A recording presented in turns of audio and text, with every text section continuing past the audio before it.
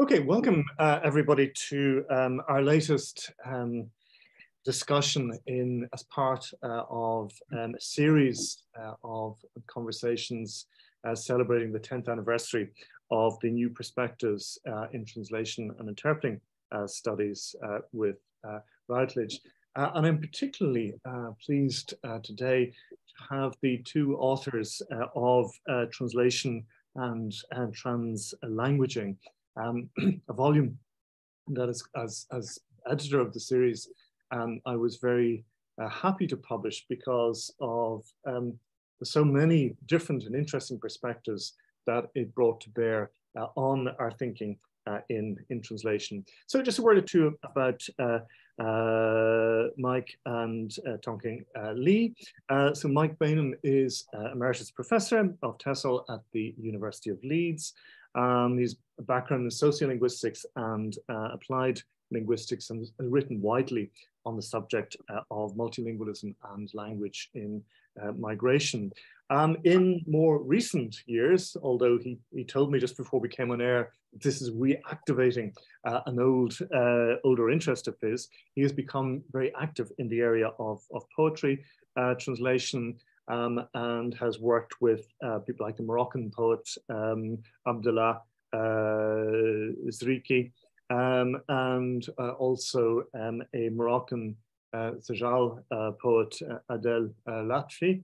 And he's also working on translations of the Kurdish Syrian poet, Ceger Hillo. So this is, Mike is obviously somebody who brings not only a great deal of conceptual sophistication to how we understand translation, but also a great deal of practical lived experience of the translator's art. Tong Lee is Associate Professor of Translation at the University of Hong Kong and Honorary Professor of the University College London. He is the author of Kongish, which I think is due for publication, or it's just been published by Cambridge University Press, Choreographies of Multilingualism, Oxford University Press, 2022, and Translation as Experimentalism, Cambridge University Press, 2022. So obviously this is something of an annus mirabilis for you, TK, because all these volumes coming out so close to each other. So we're delighted to have you part of this conversation today. So basically the question that I wanted to begin with is a kind of an origin question. What made both of you want to work with each other on this particular topic? What was the genesis of this particular idea? Mike, if I could start here, Michael. Well, originally you invited me to contribute a book on translation and translanguaging, and to be honest, at my stage of life, I realized that probably if I'd agreed, it would never have happened. I needed a collaborator. I just read Translating the Multilingual City by TK, which had really fascinated me and impressed me. And we'd started talking. So I said, would you be interested? And what was your reaction, TK? So I think we knew each other before the invitation, shortly. Yeah. And at that time, Mike was involved in the AHRC project, Translation and Translanguaging. So this book became very timely. Mike probably thought that he needed someone from translation studies proper.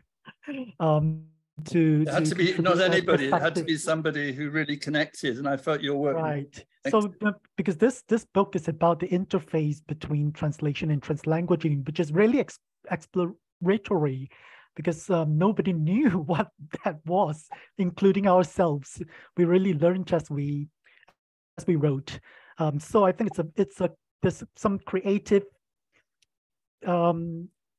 tension and productivity between the two of us, with myself contributing from the perspective of translation, although not really the conventional the conventional within the conventional scope, and with Mike drawing his data from the AHRC project. So I think that's how the book is structured and how it came about. And it was a fun book to write. It was perhaps less fun to edit for publication, but actually once it was great. It was great fun to put it together, because it was very, very exploratory for both of us. And we were having to ask ourselves questions all the time about, like, what is the relationship between translation and translanguaging? It might seem obvious, but it's not obvious once you start kind of looking into it. Yeah, and I wanted to sort of, maybe move in a little on that particular notion then, which is key to the title. A lot of people will assume that they know what translation is, even if these are false assumptions. But in the case of translanguaging itself, I mean, what would you say were your understandings of what constituted translanguaging, and did these notions change or evolve through the conversations that you had with each other? Okay, well, I could start. Mike, you go first. I mean, translanguaging, I described it in the book at one point, I noticed, as a new kid on the block. So it's a kind of relatively new construct.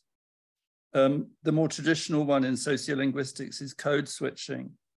So I would think of translanguaging as a sort of a shift of emphasis rather than a paradigm shift. In other words, the focus is on the speaker, the multilingual or bilingual speaker, and the repertoire of the speaker. So it's how language coexists and interplays with itself in the repertoire of speakers. And there's more I could say on repertoire, but maybe I'd let sort of TK come in here. For me, I think,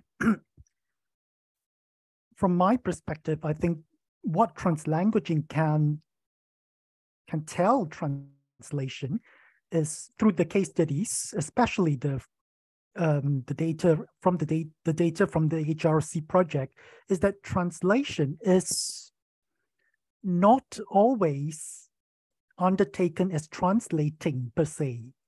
It's interweaved with other discursive activities across languages and cultures. It could be transliteration, code switching, it could be gist translation, it could be elaboration, and so on. So many of the case studies in the first part of the book exemplify that, is that translation is just a part of the bigger picture. So we could probably see translanguaging as the broader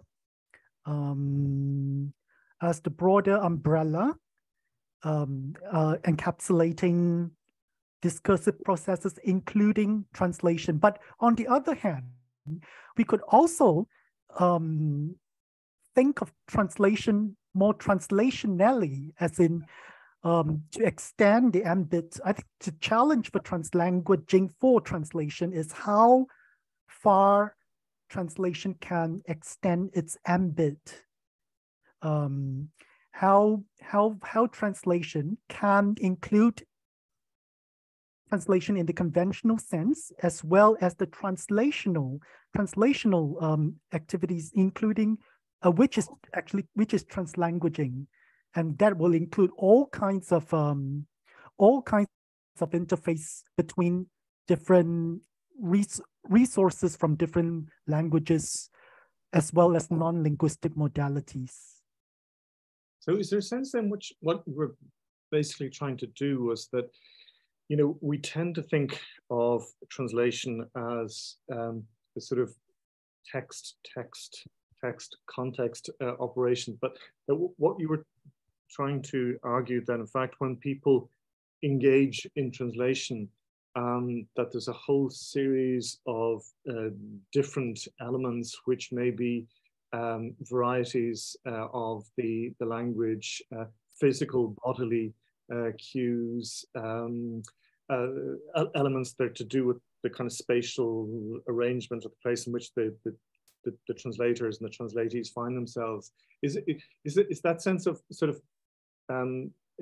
looking at the moments of translation and sort of and parsing the different elements that go into that translational moment. Is that what you were, if you like, trying to demonstrate or show?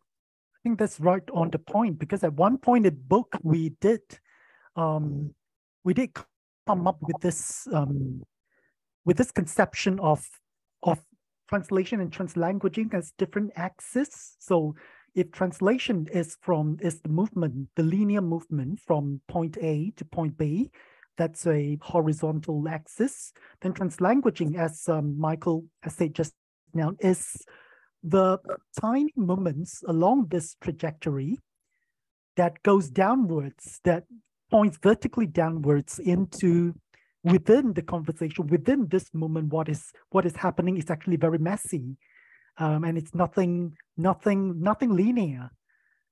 So I think that is how we. Is that right, Mike? That's how we conceptualized it at one point. Absolutely. So it's a shift. I mean, going back to what you were saying, Michael, about the language 1, language 2, source language, target language. This is all a bit like code switching. It's sort of the codes. It's kind of on the level of language system code, and I think what we shifted towards is a focus on, as it were, the speaker or the writer, the person who's kind of animating all this, and it's quite in sociolinguistics, which is really kind of my field. It's a really interesting move. Suddenly we're into the speaker. And if you're into the speaker, you're also into language creativity. So there's a big interest now within sociolinguistics about creativity in language. And that again connects with the kind of work that TK is doing. And I think in your more recent work, you're bringing this into studies of multilingualism. The dimension of aesthetics and play is really valuable. So it's a really interesting moment. And I think that's what we were trying to kind of work on in the book. I mean, was there a sense in which, is a term they use at one point, I mean, about kind of separate bilingualism? I mean, this kind of notion that so we have the monolingual, but then what we have the bilingual is basically kind of parallel monolingualisms. Yeah. And that what you're by emphasizing the role of the speaker, that you begin to look at what are all of these things that then converge on the speaker, on the translator, and that the translator is inhabited by a repertoire of different languages and registers. Things. Is that's. But also language ideologies, because I mean, you talked about sort of an ideology of monolingualism, but also of separate bilingualism. And I think we're very inhabited by, I mean, even myself, I realized over the period of writing this book, I mean, I speak French, and I would sort of have a kind of culture of not using English words, even if I was stuck for the word in French. So I'd kind of avoid saying something rather than use English. And through this kind of confronting these kind of ideologies in writing the book, I just realized, hang on, if the word comes in English, it comes in English, you know. So it's a sort of a shifting of perspective, but there are language ideologies which are quite sort of pervasive and strong influences on the actual speaker. And I want to add that apart from languages and language varieties and registers, we're also interested in, translanguaging is also interested in the materialities of the space in which communication takes place, as well as the platforms on which, the materiality of the platforms, the affordances that certain platforms offer up to the interlocutors in the communicative event.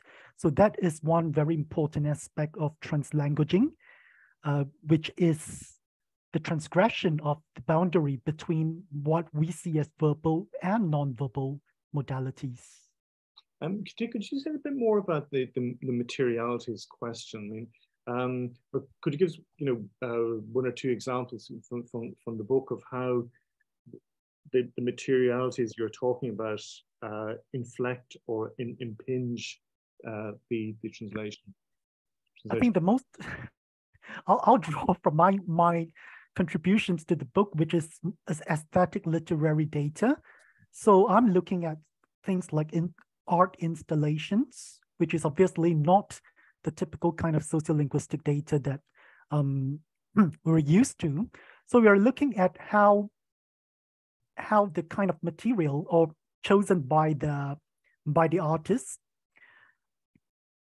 influences how the reader or viewer perceives the text. For example, so here the idea of embodiment comes in. So reading is not just reading. It engages a full body. It's a full body involvement. For example, certain kinds, the way in which an installation is laid can influence whether the reader can read whatever is on the installation on eye level, or whether the reader has to bend down in order to read, or squat down in order to read it. All of this is part of reading, and it's part of the materiality of circumstances surrounding a text. So we're really not talking about text and communication in a very limited sense. We're really expanding it to include not just text, not just languages, but also the material circumstances surrounding the communicative event, which will impinge on how the reader or viewer or the speaker perceives the communicative event. One of the things that is very interesting is the way in which you in the book you contest two images, I think, fairly standard images of translation. And one is the notion of translation as a kind of an oscillation, where you're constantly going from text A to text B and from language A to language B, or sort of this backwards and forwards movement. And the second is the notion that basically translation inhabits border spaces, that you've got these kind of monolingual monoliths, and then the points where they touch, this is where we get our kind of translation zone.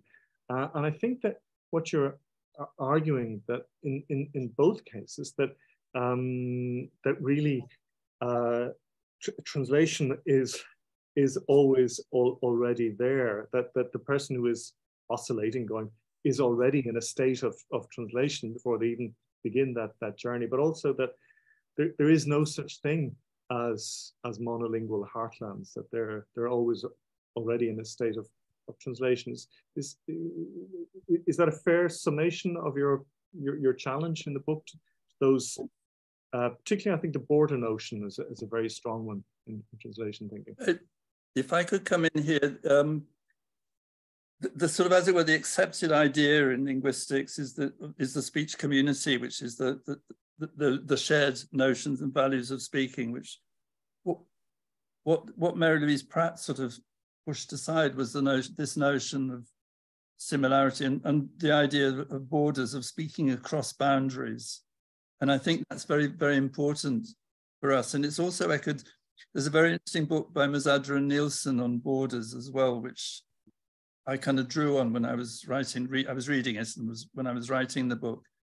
So in a way, we're always communicating across boundaries, even within the so-called nation state. And to me, that's a very productive idea, because it makes me think that maybe translation is actually a better metaphor for communication than the shared communication, that we're continually talking across boundaries. So to me, that's a very generative or powerful notion. I think Michael has summed up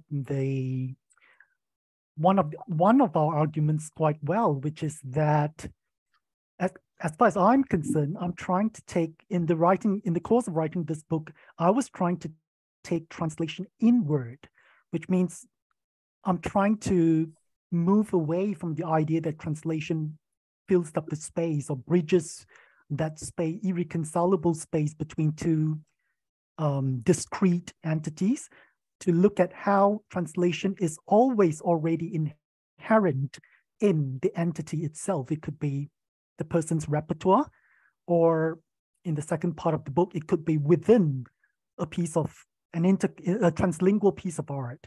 So we're not so interested there in how the piece of art is being translated from language to language, as in how translation becomes a method in the constitution of the text or the piece of art itself. Is there a sense in which one of the consequences of your work in translation and translanguaging is to kind of rehabilitate what is often seen as the sort of the poor cousin of translation, or the Cinderella, which is intralingual translation? Because one of your arguments, if I understood the book correctly, is that translation is fundamentally to do with this management of difference. This is, it's not some kind of, as you say, kind of transparent, clear line of communication, such as this speech community idea, but it's always this endless negotiation of difference. So is there a sense in which that kind of Jacobsonian intralingual translation, back in 1950, he was trying to get at something around this? This kind of came out of the Translanguaging project, and we were it was very much empirically driven. It wasn't like a theoretical sort of move. So we were working with data which seemed to me to go well beyond the purely the engagement of two languages. So there were kind of other kinds of language varieties going in play. And so I thought about this framework of Jacobson's, the interlingual, the intralingual, and the semiotic, and transpose that to think of translanguaging in that way. And there was so much data in our data, so much on the intersemiotic, on the there was so much data that and then we started trying to extend it, for example, into the notion of embodiment. So we were working with things, one aspect of the project, we were looking at capoeira and basketball. And obviously, if you're looking at sport, the modes of communication are not verbal. I mean, the body speaks, in the way that sort of Judith Butler talks about the body speaking. So that was the shift, particularly, in the translanguaging side of it. And I think TK then takes it into translation in very interesting ways too. One of the images that's used at one point to try and think about, this, where translation and translanguaging might converge, is the notion of self-translation. And self-translation has become a kind of an important research area in translation studies in recent years. And I was wondering, was there a sense in which the notion of the self-translator, the author as translator, the translator as author, was that a useful way of thinking about translanguaging, about the kind of the repertoire converging on the person rather than all of these things being out there in discrete areas? So TK, if you want. I think we mentioned that, I remember we mentioned that in the introduction, if I'm not wrong, about how the self-translator exemplifies the multilingual individual who has, not just discrete parcels of language within his as part of his linguistic proficiency, but a whole repertoire that includes resources from different languages and maybe non-linguistic modalities as well. Why the self-translator? Because within self-translation, there is a lot of negotiations going on. It's not just text to text, language to language, because the writer sometimes may change his original text, the text that came before. So this negotiation process to us is analogical, I would say, to translanguaging. So the self-translator to the translator is like translanguaging to translation, something along this line. We were exploring something along this line, but remember, it's in the introductions. So it's part of our introduction is dialogic, and therefore it's part of the brainstorming kind of work. And we don't have a firm answer on this point. Mike, do you want to jump in? Look, I've sort of engaged, I suppose, in self-translation practically. And one of the interesting things about it, if you're translating your own piece of work, you don't have to consider, if sometimes you can translate something and then you think, oh, that's much better than the original. So you then go and change the original. And clearly you can't go and change the original if it's somebody else's work. So to me, it's a very interesting, we've talked about spaces of play. It's a wonderful space of play to be able to move between languages in that way. Did you sense, when, obviously, you were coming at this project from different backgrounds, TK more from translation studies, Mike from kind of linguistic ethnography and that. But I just wonder in terms of, situating this book and the kind of the translation studies constellation, where, to put it rather crudely, we could say that there was a big influence of linguistics on translation studies at a particular moment, whether it was Chomskyan linguistics or later kind of structuralist linguistics, but with what's called the cultural turn and the 80s, kind of a turn, a move away from linguistics. I think it was some point in the book used the word disdain, and that because it was part of this thing to try and move translation studies from under the shadow of a particular version, instrumentalist version of applied linguistics. But is there a sense in what you're doing this work is that it's to try and bring the two entities back into communication again, that given the work that's because of course there's a certain amount of interface around corpus linguistics, around critical discourse analysis, but I think in bringing in elements of linguistic ethnography, linguistic anthropology, particular areas of sociolinguistics, that you're trying to sort of suggest maybe to the translation studies community that they need to think again about what is happening in linguistics. But conversely, for the linguistics community, maybe they need to read more deeply what's been happening in translation studies in the last 20 years or so. Because I was struck recently, I read a book by Aaron Stiba, 2015 work on ecolinguistics, or Alistair Pennicook's and Osuchi's book on metrolingualism. And there are translation issues everywhere in those books, but there's no mention of translation. So is there a kind of, what Pierre Trudeau once said about the French and English-speaking communities in Canada? It was the coexistence of two solitudes. I mean, is there a sense in which linguistics and translation studies are, need to engage in the dialogue that you're suggesting in the book? I think I certainly feel this because in the recent 5 to 6 years, I've been moving my research slowly towards sociolinguistics. So I'm like the person embodying the translanguaging. So I find that in sociolinguistics, translation is not a prominent theme, although it gets wrapped into multilingualism. So it gets like Pennicook's work, for instance. You said translation is everywhere. As when I read this book, I read translation in everywhere, but it doesn't really come up as a theme. So it's usually a corollary of multilingualism. So, and conversely, translation studies scholars have engaged with sociology for quite some time in the Bourdieusian tradition, but not with sociolinguistics, sociolinguistic concepts. But we're all talking about language and society. It's all about language society. So it's I think it's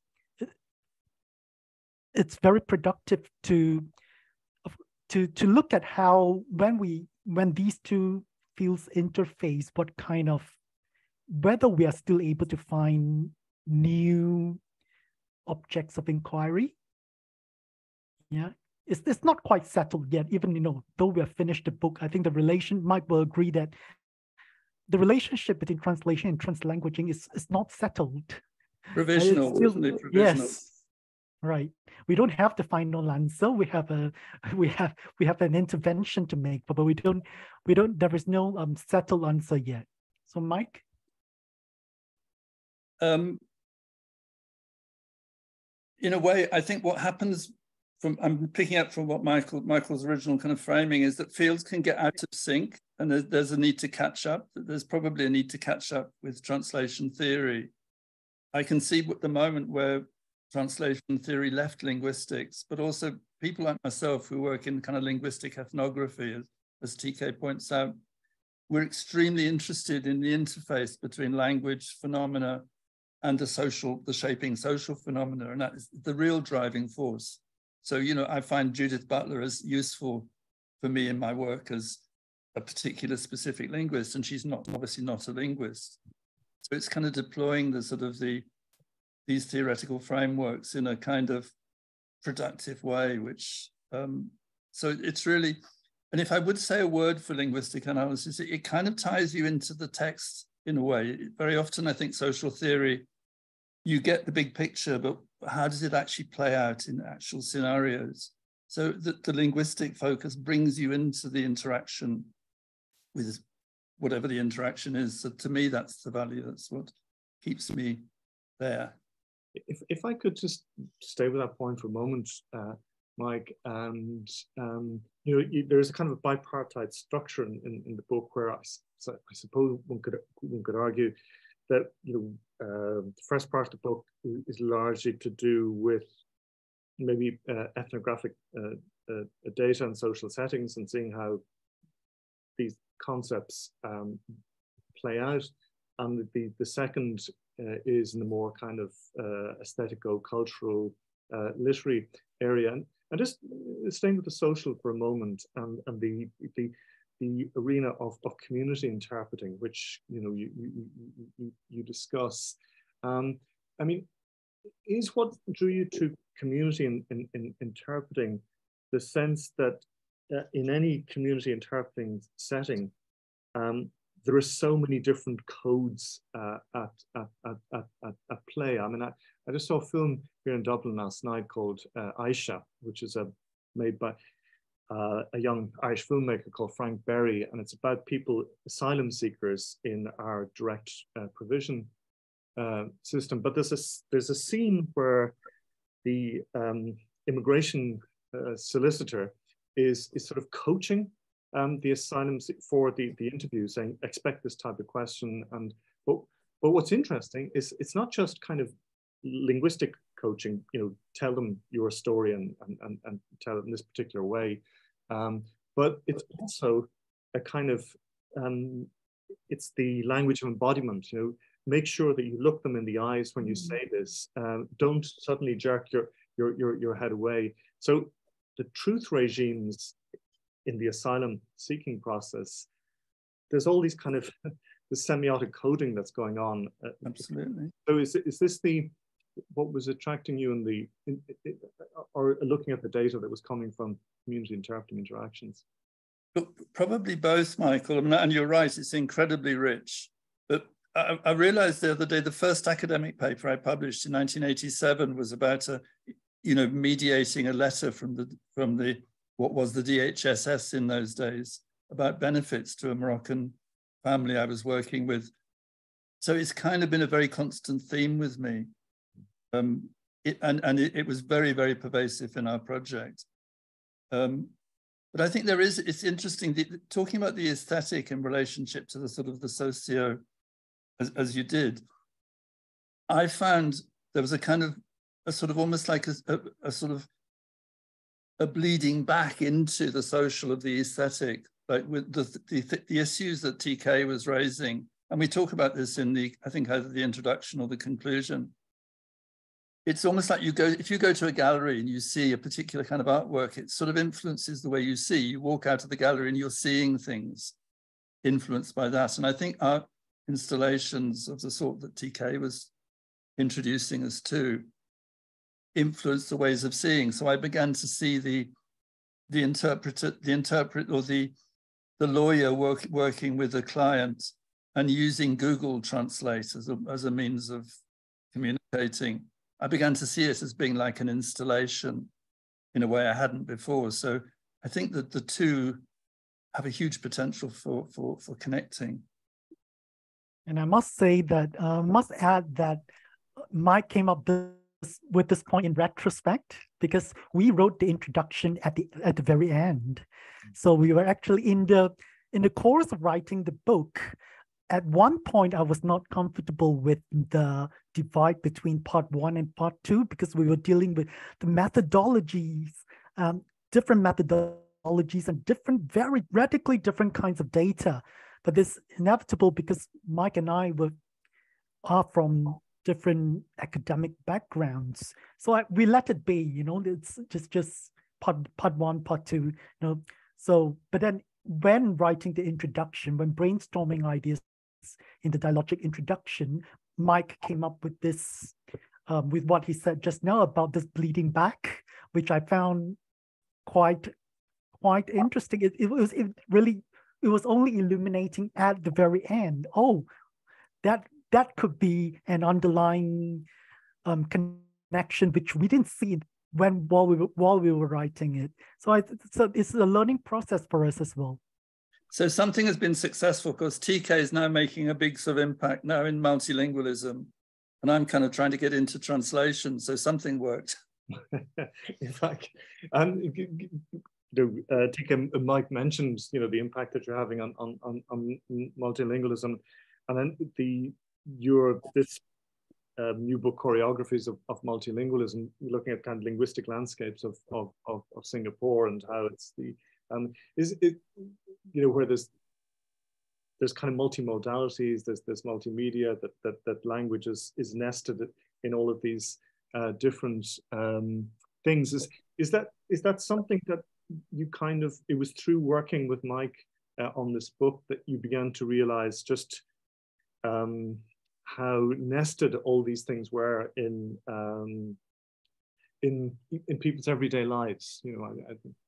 Yes, in particular, the second part of the book, which is about bottom-up multilingualism in Singapore, and that part of the book, my thinking that went into that part of the book is heavily influenced by Pennycook and other sociolinguists who were dealing with bottom-up multilingualism. So yes, my work in this area, including my work with Mike for this book, has influenced my other work. Yes.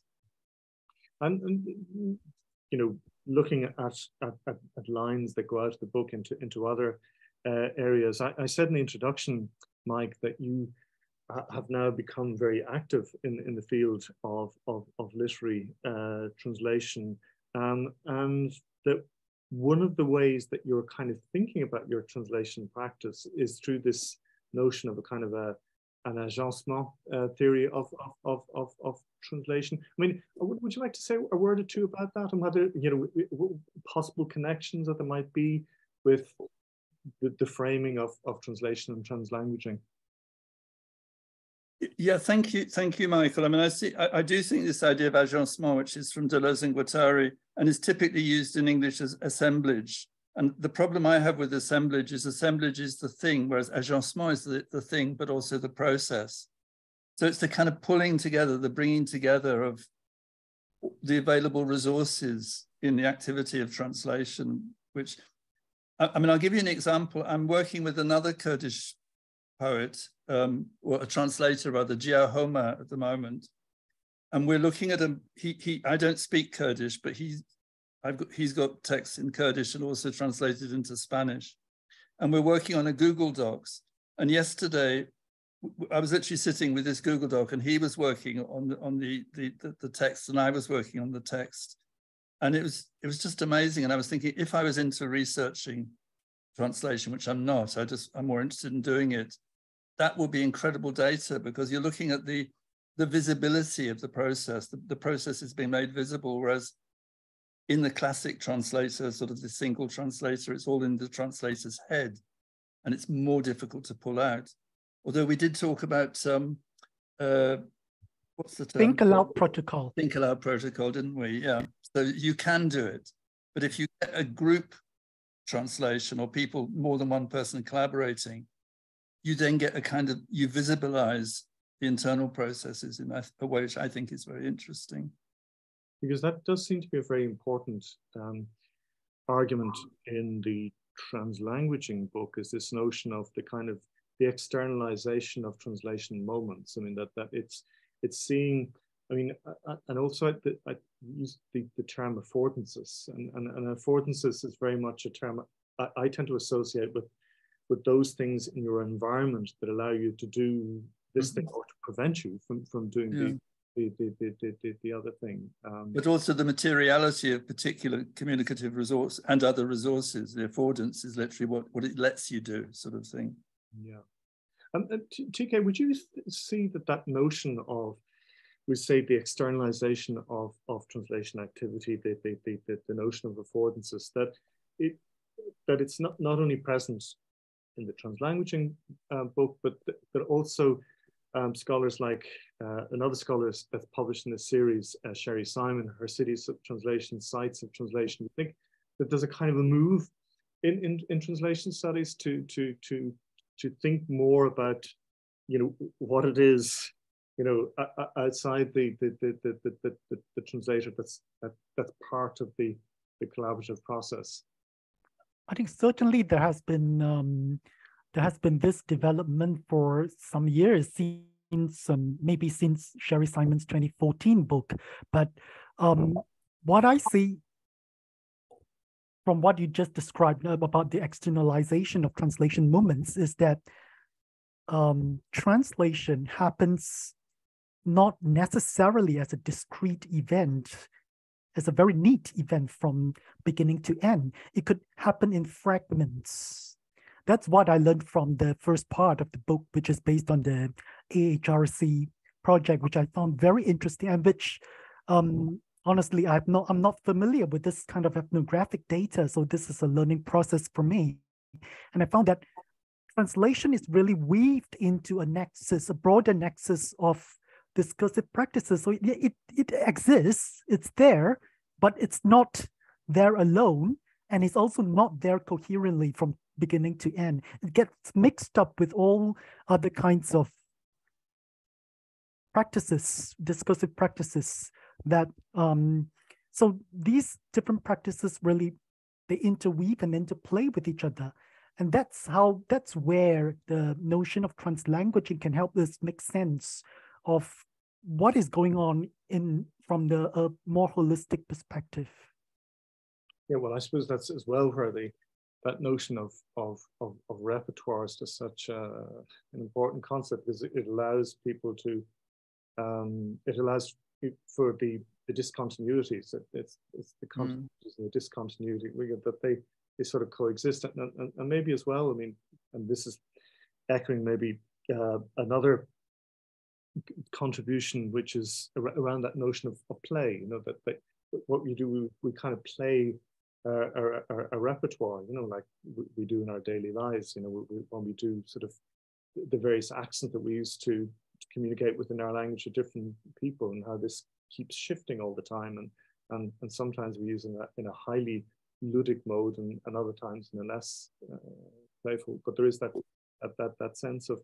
Before I ask another question to do with translation, translanguaging, I just want to invite anybody who's watching us or listening in to our conversation to please put your questions in the chat box, because there's so many issues that have been raised here, and we'd love to have your questions. And I suppose my next question really, it sort of picks up on something that you mentioned, Mike, about working on Google Docs and the sense of you were fascinated by that process itself and the nature of the process. And I'm just thinking of you know the section of the book on cyber poetics, and what Deleuze and Guattari, who were kind of cited at the beginning of the book, and what they say about machine ecologies. I mean, is there a sense in that one of the ways in which you understand the material in the book is the material as realized by our virtual technologies? I mean, were you partly trying to kind of reimagine, machine translation? I'm not saying machine translation as a technical science that produces, but machine translation, thinking about translation and the machine from a translation or translanguaging perspective. Is that a fair comment? I think that is part of it. For the cyber poetics chapter, my thematic concern was more in like how translation is not, it's being incorporated or subsumed into the text itself, into the creative process itself. So such that the writing process, in this case, virtual writing process becomes translational, and because it is cyber poetics technology, digital technology comes in, which complicates the picture even more. So there's the intersection between translation, between creative writing, and between technology, and how so John Cayley's work really exemplifies this kind of very complex interplay between the different elements. And here, very often in his works, translation becomes a motif, and it becomes something that is on a meta level. So it's not really about, it's not an act anymore. It's not a discursive act anymore between one language and another. It's become a motif that is part of the meaning of the text. Right. We have a number of questions here.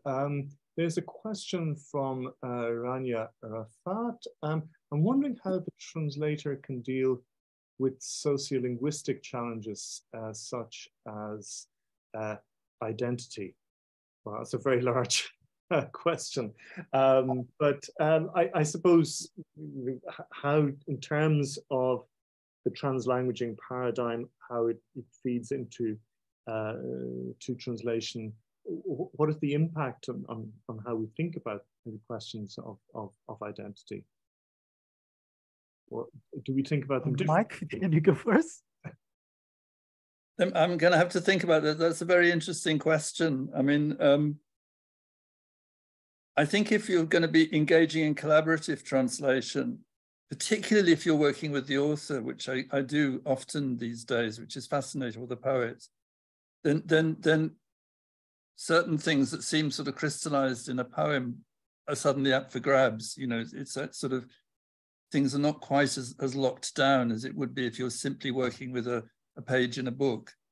So the collaborative approach kind of throws the different identities of the translator and the poet up in the air in a way which I love. It's quite frustrating sometimes, because as a translator you have free. If you're just working on the page, you can do what you like. But if the poet is there saying, well, actually no, so it's an interesting tension. But yeah, great. I think the notion of identity is not foreign to translation studies. So, for example, in the context of translation as part of activism, the translator intervenes very strongly in the translation process, and thereby projecting a particular stance, for instance. So that is part of how the translator deals with or intervenes with identity politics. A question from José Almeida Espino. One of the possible approaches to translation is to take into account all the decisions that translator has to make contingent on a given choice, influenced by previous knowledge, acquired habits, etc., and hence to trace the order of precedence for the solving of different problems and the resulting degree of importance of various elements in their work when considered from this viewpoint. Since we are authorized to treat the process of translating in terms of decision problems that are constantly solved, because the simple fact that this conforms with practical experience, it normally brings us to an awareness of translations as an individual activity, so Levy's view. Would it be possible to see translanguaging as move away from this ascertaining of the individual key importance of translators into an effective mixture of several collective endeavors that bring us to the notion of communally shared knowledge? So in effect, I suppose, and this seems to be kind of maybe echoing the last point that was made by Tika, the question is, to what extent this is moving us away from the individual kind of organicist romantic conception, but the capital or note of the author and translator into something that's much more open-ended, much more kind of maybe rhizomic, to use kind of Deleuzian vocabularies. Is that a fair point? That's what translanguaging is suggesting? What I was getting from Georges' point, in order to do this, in order to take account of all the possible versions, you would have to have an account of all the possible versions. And that is something, I'm sorry to go on about Google Docs, but you can actually look back on previous versions. And I was at one point, I was actually taking videos, short, small videos of the work going on, because so you could actually see the process and unpick it and get all of this kind of totality that Georges refers to.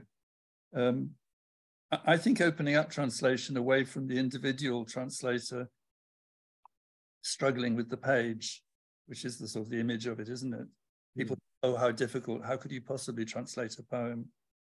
It's a version, you have a version of the poem which emerges from the translation.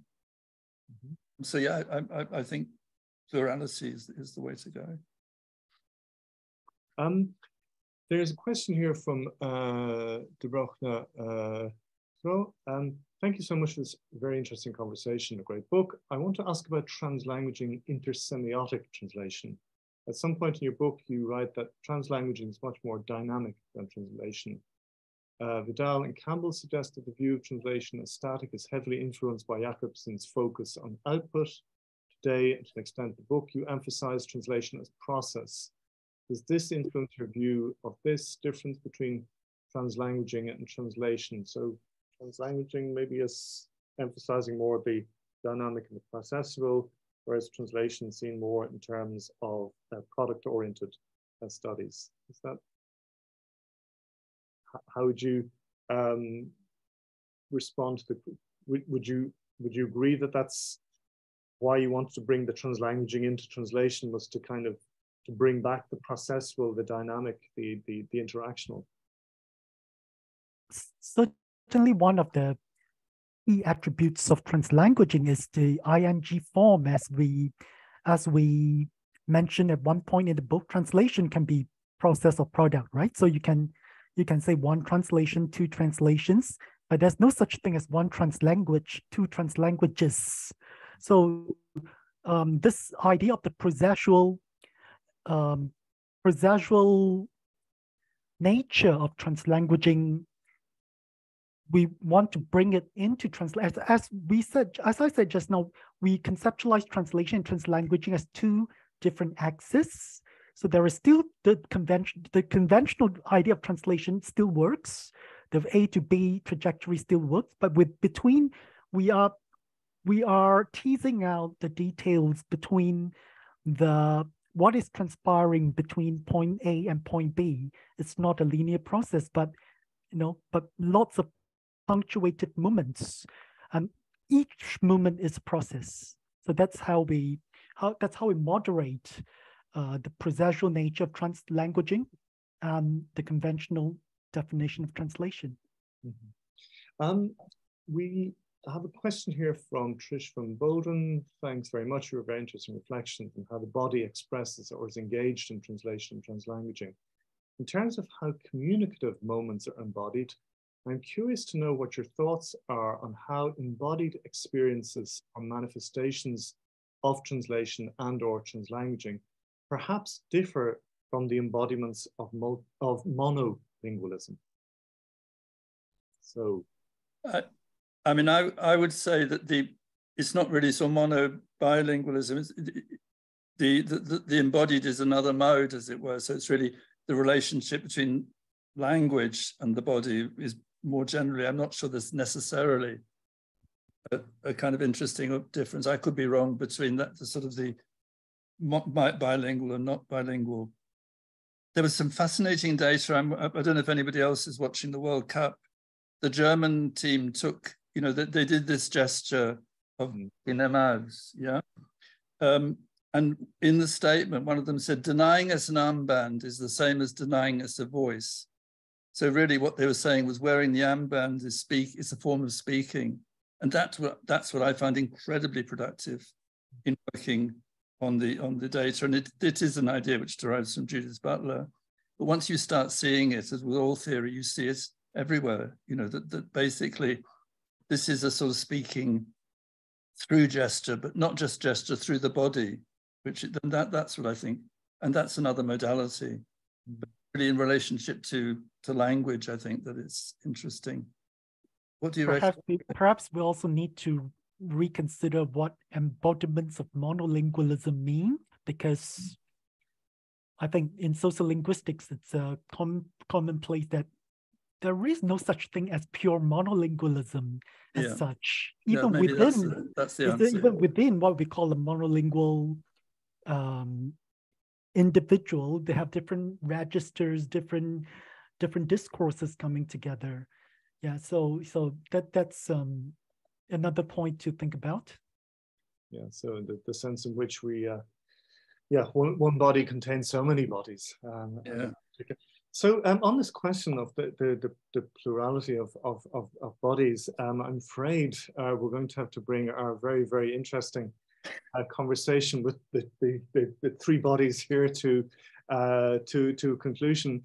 But I think, you know, speaking on behalf of all the people who've joined us today to listen and to watch, how fascinating this conversation and your insights have been, and they just articulate, I think, the sense of excitement that's contained within the book itself. And what is particularly gratifying is that both of you in different ways are prolonging and expressing the critical and cognitive and aesthetic and reflective energies of the book itself.